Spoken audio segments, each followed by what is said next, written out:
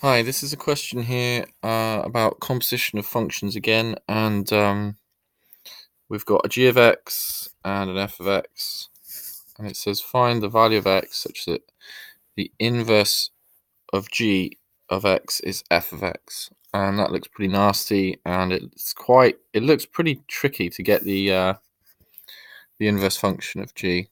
So there is another way. I'm not saying it's the only way, but this is a nice little trick. The first thing is we must remember that if I take the inverse of a number and then I put that back through the function, then I'll always end up with the same number that I started. It could be written this way as well. So that's if I put a number through the function and then I put it through the wrong way, I'll get back the number that I started with. Okay, so this number here is just the same as the one I started with. So can we use that? The answer is yes. If we start with what they've given us, they tell us that the inverse of g equals f of x. So let's do g of all of that. So I have g of the inverse and g of f. And we've just shown that the left-hand side is just equal to x. And then I need to get on with doing the right-hand side. So that's g of 4x minus 1. And therefore x equals 4 times 4x minus 1 divided by 15 minus 4x minus 1.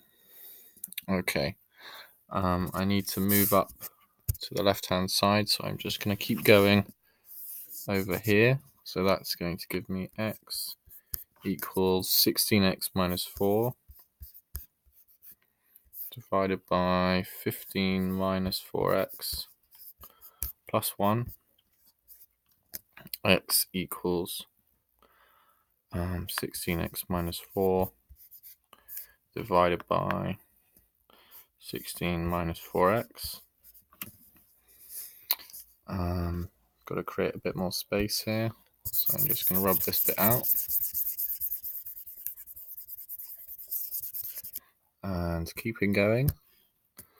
Take the bottom here and multiply it by the other side, so I get 16 minus 4x times x equals 16x minus 4. That gives me 16x minus 4x squared equals 16x minus 4. The 16x's cancel, and the 4's cancel as well. If I divide everything by minus 4, then I get x squared equals 1. So x equals 1. Now, I might be able to try that and show that it works. So we need f of x. So let's just, so f of 1 is 3. And g of 3 is going to be 4 times 12 divided by 12.